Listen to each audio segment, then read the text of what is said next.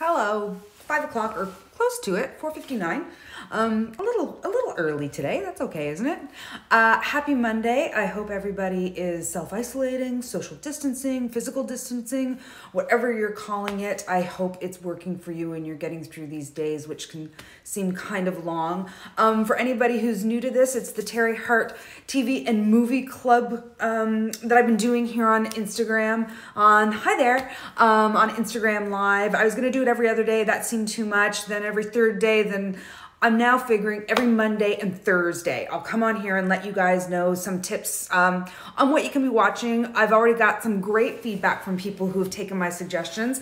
Somebody just DM'd me today and said that they watched Feel Good. Actually, a few people have told me that they watched Feel Good. I was lucky enough to have the director of that 6-part series join me on here just last, when was that, Thursday? Yeah, Thursday. I love that 6-part comedy series, Feel Good. That was one of my picks. So today, I'm going a little bit different today. So if we can agree on anything, we can certainly agree on the fact that 2019 was the year of Bong Joon Ho, right? Do you know who he is? Need me to remind you? He wrote and directed Parasite, which made history this year at the Academy Awards. It was the first formerly called foreign film, now called international film, to win Best Picture. Change the game, change the future. Parasite is amazing. It's not yet available. Oh, hi, Angela. It's not yet available on streaming services. So I thought, you know what you need to do? You need to go back to some old Bong Joon Ho movies to see what brought him to Parasite, because there are a lot of threads about previous Bong Joon Ho movies that will kind of prepare you for the excitement of watching Parasite. Because if you haven't seen Parasite yet, hi Rick, if you haven't seen Parasite yet, you definitely have to make sure you watch that movie. But now, even if you have seen Parasite and you haven't seen these other two movies, go back to old Bong Joon Ho. Both of these movies are available on Netflix. I do promise you I'm not always going to choose Netflix content. I will choose some other content too. Friend today reminded me of, what was the movie that I love so much? Wild Rose. That's on Amazon Prime. I think I mentioned that in another Instagram Live, but I will do a whole other thing on Wild Rose. That's on Amazon Prime. But today we are talking about Bong Joon Ho's Snowpiercer. Firstly, it's from 2013. It's kind of a post-apocalyptic end of the world movie, or the world has basically ended. And what's left of humanity. Teri Hart doing such a great job. Aw, thanks so much. Thanks for watching. So there's a train. The only people left in the world are on this train. It's doing a loop all around the globe because the globe has frozen. In an effort to slow down climate change, they made the world a perpetual ice,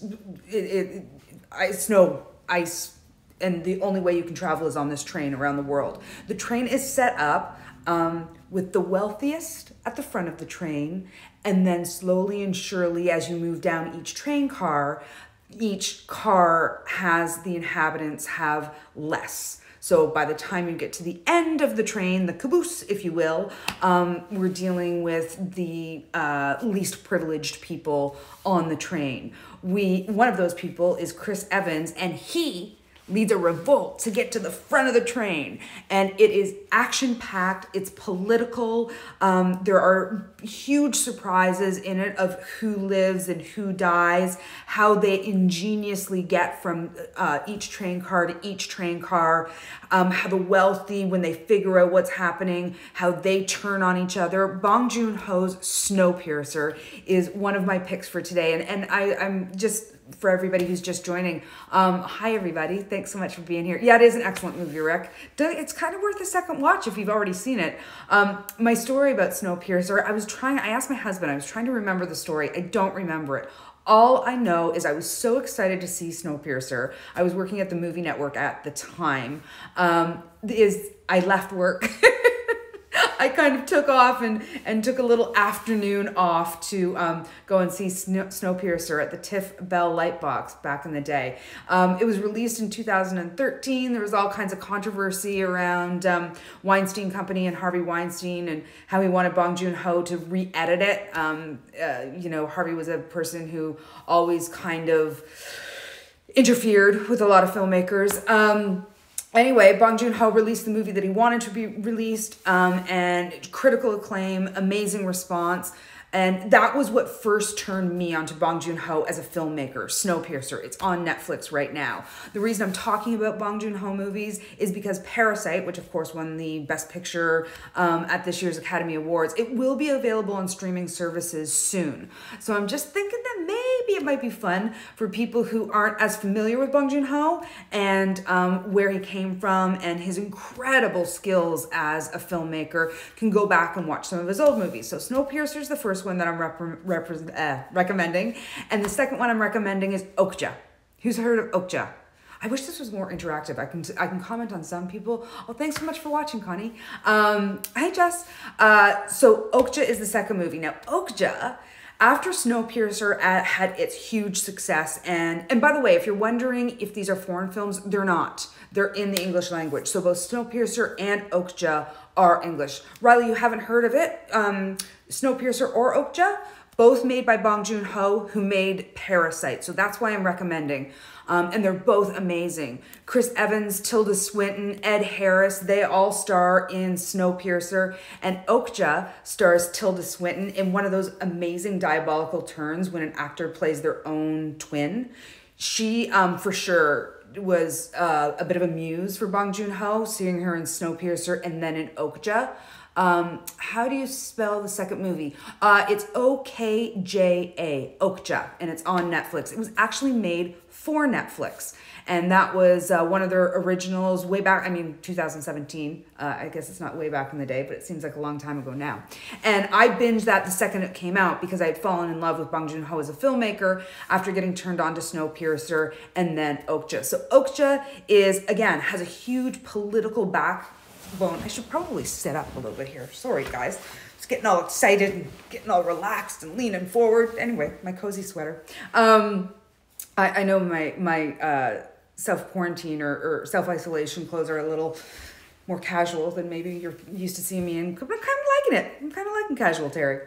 I have proper pants on, though. I've got jeans on, not yoga pants. So Okja, it is about a giant genetically modified pig. Doesn't sound very exciting, but boom, blew my mind about what it was saying about climate change, what it's saying about the food shortage in the world, how our food preparation and production is so modified. When are you coming to New York City again? Well, yeah, I don't know when I'm coming to New York City again. I don't know when anybody's getting on an airplane again anytime soon. Love and casual, Terry. Thanks, Riley. Retta, you just joined. I've got to tell you, you've got to catch up because you're going to want to see these ones. I'm going back into the archives for some Bong Joon Ho movies to prepare people for Parasite, which I think should be coming on streaming services in April. So I thought we could go back and see some of his other amazing work. The first one, Snowpiercer. It is a post-apocalyptic thriller action movie set on a train that divides the haves and the have-nots, and then the have-nots create a coup on this train. It's action, it's political, it's sci-fi, it's so smart and pure edge of your seat. Highly recommend Snowpiercer. And then also Okja, which is made for Netflix. Both of these are on Netflix. Tilda Swinton stars in both. She actually plays two characters in Okja. And it is about a genetically modified pig that is supposed to cure hunger. It's has a lot to say about what we're doing around our food consumption, but it's all in a drama. It's not a documentary, and it is just absolutely fantastic and so smart and so interesting. And both of these, if you have teenagers in your house, both of these movies are pretty family friendly in terms of teenagers. They're a little too sophisticated in terms of their themes for younger kids, but I think teenagers would get a lot out of both Snowpiercer and Okja. So I think that these are movies that should be in your kind of wheelhouse of understanding why Bong Joon Ho and Parasite was such an incredible success this year at the Academy Awards. And And also, it's just kind of great to dip your toe into some filmmakers. I remember having a conversation when I was still working at City. Somebody was like, I don't really watch a ton of movies and I don't know where to start. Like, it's too much. That was part of the reason I started this, is I heard from a lot of people, I just don't know where to start. It's too much. So one of the ways that you can start getting into movies and kind of building up your kind of movie profile and learning what you like, because you're not going to like everything that I like. I hope you like most of it, but you're not going to like everything, is start with filmmakers. Start, like, if you really, really like a certain movie, look who directed that movie and then go back to some other movies they made and see if their filmmaking style, and then see who else they maybe look for some interviews with them and see who else they cite as their mentors. It's a great way to kind of start initiating yourself into maybe some different movies that you wouldn't normally gravitate towards. So today I am recommending, hey Winston, today I am recommending Snowpiercer, which is an awesome, cool action movie set in the future. The world is coming to an end, set on a train, circling around the world. The haves are at the front of the train, the have-nots are at the back of the train, and the have-nots have had enough, and they are getting to the front of that train. Super, super exciting. Hey, Wentz, have you seen Snowpiercer? Yeah, I hope you have, because if you haven't, you have to watch it. Promise me you will. And then the second movie is Okja, which is about a genetically modified pig. Doesn't sound exciting, but has a lot to say about our world and how we consume things, and how some companies maybe are, it's fiction. It's not real, it's fiction. But I think there's some truth based in there. Bong Joon Ho has an amazing ability of talking about the world and talking about the discrepancies in the world for human beings, and creating this world around that is so exciting and so interesting. I mean, Parasite was genius about it, but we see it in Snowpiercer, we see it in Okja, and all of these, if you haven't seen Parasite yet, genetically modified giant pig, my kind of movie. Oh, good, Rick, I'm glad it's appealing to you. So all of those, so that's what I mean about following a filmmaker, that if you like something of theirs, maybe you can dig a little deeper in their filmography and expose yourself to some of their other work. So today I'm focusing on Bong Joon Ho because it was the year of Bong Joon Ho. He changed the world. He was the first filmmaker to win both it used to be called Best Foreign Film. It's now called Best International Film at the Academy Awards, and the big one, Best Picture. He also won Best Director. It was a great, great thing to watch at the Academy Awards this year. I mean, sometimes the Oscars, I really like the fact that the Oscars, hello from Costa Rica. I've never been to Costa Rica. I want to get to Costa Rica. That is on my bucket list. When we all can start getting on airplanes again, and I'm optimistic that's going to happen, Costa Rica is going to be at the top of my list. So yeah, I'm hoping that you are digging these movies that I'm recommending, Snowpiercer and Okja. And again, I thought I should kind of get off the series track a little bit, because I know that is a lot of commitment for people, those series. I've been binging Ozark. Have you seen Train to Busan? South Korean action horror. I haven't, Riley. I haven't seen Train to Busan. Where would I find that? Slide into my DMs and tell me where I'd find that one. It sounds interesting. So yeah, I'm interested in, right now, I'm crazy in Ozark. So here's what happened. I didn't get done season 2 of Ozark. It had been a while since I watched season 1. So we went back to the beginning of season 1. And when you're faced with 30 hours of television in front of you, it can be a little bit intimidating. So feeling that myself, I thought for these, I am going to recommend a couple movies for the next little while, just so you don't feel completely consumed and that it's overwhelming to start doing this. And I think that these two fit the bill really well. Snowpiercer and Okja, both on Netflix, both written and directed by Bong Joon Ho, who won the Academy Award for Parasite this year. And I'll be keeping my eyes out for the premiere date of Parasite, so that we can make sure that doesn't go unwatched. I know some people are a little bit intimidated by a foreign film and subtitles, and I can't recommend enough that if you're going to dip your toe into the foreign film territory, Parasite is a great one to start with. There's a reason it made history. There's a reason he is one of the very best filmmakers in the world. And these two I'm recommending for you today come from him also. So I hope that is good. It's Monday, kind of gray, dreary Monday here in Toronto today and tomorrow. We should have a viewing party for Parasite. That's interesting. A couple people have reached out to me about doing a viewing party. As in, I come on here, introduce the movie, and then we all go away and watch the movie at a similar time, and then I'll come back and talk about it. The problem is, I don't find that IG Live is interactive enough for this. Yeah, it's dull. Yeah, it's dull in Kingston too, Lou? I'm struggling to figure out the best format to do a virtual viewing party. All this kind of came from this idea that I was going to do a Teri Hart's movie club and meet people in Toronto, which is where I live. For anybody who's not from here, I live in Toronto, Canada.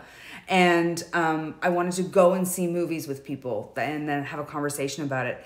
And then the coronavirus happened and self-isolation happened. And there's a Netflix Google Chrome extension called Netflix Party. Oh, interesting, Winston. Maybe you can help me with that, buddy. Would you do that? Would you want to do a virtual movie date? Anyway, pick a movie. Parasite would be a really fun one to do it with. If it is going to start streaming on all platforms at the same time, give people some options. So just to remind people of the things that I'm recommending today, Snowpiercer, high recommend. I love that movie. And Okja, both by Bong Joon Ho. I'll dig into a viewing party idea and see if there's something I can come up with for that. And yeah, we'll go from there. So I'll be back on Thursday. I think I might have a guest coming on again. Wasn't that fun when the director of Feel Good joined me? I freaked out. It was so weird. I just DM'd her on IG and she got right back to me because she's the coolest person in the world. If you haven't seen Feel Good, watch Feel Good. So now you've got a couple movies on your watch list. Love Sex Education soundtrack was awesome. Oh, I'm so glad you love Sex Education. That was my first one. That was my first. I'm getting so much great response. It's just warming my heart to see that people are taking my suggestions and loving them. So yeah, Sex Education was my very first one. And you had 2 seasons to get through on that, Lou, so well done. I'll let you know when I hear about the premiere date for season 3. I think that they're shooting it right now, or they would be shooting it right now if the world wasn't shut down. Ozark season 3 is awesome. Yeah, Chris, I was just saying, I went back to season 1. Oh, love a good movie TV soundtrack. Run it. Sorry, I missed you, Chris. I went back to season 1 of Ozark because I didn't get to season 2 and I felt like I needed a reminder. So I'm in episode 5 of season 2 of Ozark right now. So I've still got a while to go on Ozark. No spoilers, please. But I'm digging it. I can kind of only get through 2. Can't wait to talk to Ozark. Oh, Jess, are you through Ozark 3? Good on you. I can only kind of watch like 2 Ozarks at a time because it's so dark. And I find them all kind of awful. Like they're getting worse and worse as human beings. Yeah, and even Jason. And, you know, I didn't think I could feel that way about Jason. Hi, Tony. Thanks for saying hi and stopping in. So what do you think? Couple movies for you this week? Snowpiercer? Okja? I've gone over my time. I'm going to come back on Thursday. I've kind of decided Mondays and Thursdays are going to be my days for doing this. Is 5 o'clock good for you guys? Does 5 o'clock work? It kind of works for me in terms of my other responsibilities. Hey, Cheryl. Yeah, I feel like it's kind of before starting dinner. I know I kind of start dinner later than most people. But all of our days are upside down and topsy-turvy now. So I think, loved Snowpiercer. Excellent. Don't you think it's kind of, even if you've seen it, even if you saw it way back in the day, you can go back and watch Snowpiercer again and have your mind blown all over again. Good, I'm glad you're gonna check out Okja, same filmmaker, Bong Joon Ho. Okay guys, I think that's it for me today. Snowpiercer, Okja, and 5 works when you get home from work. Good to know. And I'll talk to you soon, Thursday, and maybe I'll drop in a little bit before that. If neither of those appeal to you, I'm just gonna keep reminding everybody about Wild Rose on Amazon Prime all the time. I love that movie so much, and I want everybody to watch Wild Rose, okay? Started watching Hunters on Netflix. Oh, yeah. Yeah, isn't Hunters on Is that the Al Pacino, Hunters? Tony? I'm gonna wait for Tony to answer. Because if it's Hunters, if it's the Al Pacino, ooh, I missed out on. Yeah, I think that's on Amazon, the Al Pacino one. Hunters was good. Oh, Rick, is that on? So maybe I'm wrong. Anyway, okay, guys, thanks. I can't, it's really hard for me to answer because I think there's a delay, a little bit of a delay. Thanks, guys. Happy Monday. We'll get through this together. Stay in, self-isolate, physically distance. I think we're calling it physical distancing now instead of social distancing because it's a little more descriptive of what we need to do.